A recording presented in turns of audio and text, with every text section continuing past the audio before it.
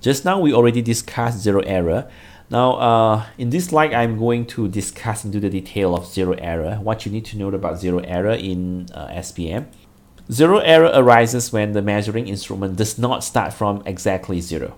Examples: if there's, let's say this is a scale of this ammeters, okay, and if there is no current flow through the ammeters, the pointer start from exactly zero. It should be here, and if this is the case, then there's no zero error, okay.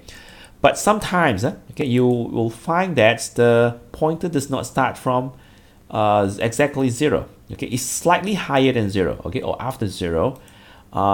For this case, we say it has a positive zero error. If the pointer is slightly higher than zero, okay, then this is called a positive zero error. Sometimes the pointer may be slightly lower than zero, okay, and we call this negative zero error. So from here we can see that zero error can be positive or negative, okay. So when you make measurements, if you realize zero error, you must know that whether it's a positive zero error or negative zero error. Then only you can remove the error. If you don't know whether it's positive or negative, then you can't remove the error. Okay, so let's see this example. Okay, so this is a stopwatch, okay, and the stopwatch shows some readings. And if we press the reset buttons, the pointers should go back to zero. The pointers should go back to zero. But if you press the reset button and this is what you get, that's fine. There's no zero error, okay? Because the pointer points exactly at zero, so there's no zero error. But if you press the reset buttons and this is what you get, so the pointer does not go back to zero, but is slightly higher than zero. So what do you all think?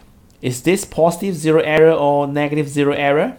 The pointer points to a place slightly higher than zero. This is a positive zero error, okay? And this is 1 second, okay? 1 second, so therefore this one is 0.2, 0.4 seconds. So the pointer point at 0.4 seconds. So therefore we say this is a positive zero error, and the zero error is positive 0.4 seconds.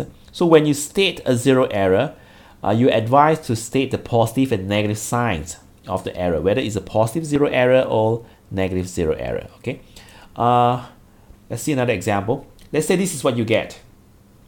This is zero, and the pointer points slightly before the zero mark here. So therefore this is a negative zero error, right? And each scale shows 0.2 seconds. So therefore we say the zero error is negative 0.2 seconds. So when you write zero error, make sure that you include the positive or negative signs of the zero error. So that is what you need to know about zero error.